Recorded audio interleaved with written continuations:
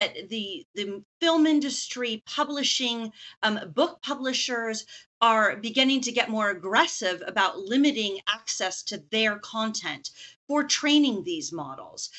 Do you think that that kind of information is fair use for training models, or should the film industry, book publishers, news publishers be compensated for the information that is training these chatbots? Yeah, I mean, I think if it's available on the open web, then so far, in the history of the internet, that has been, the default rule. If it's available, then anybody can use it for any purpose.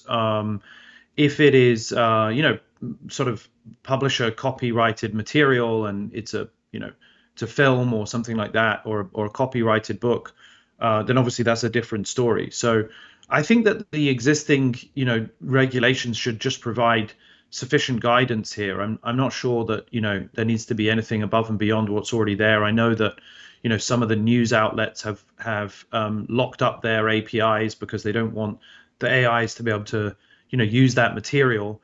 And in general, that seems totally correct. I mean, news outlets should just, flag and signal where they don't want to be part of the training corpus.